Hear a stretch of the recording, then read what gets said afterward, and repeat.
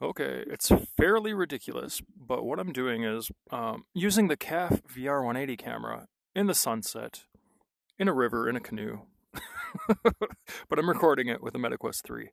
So it's all high quality stuff. This is like state of the art virtual reality. You can see the birds flying around, and it's very clear.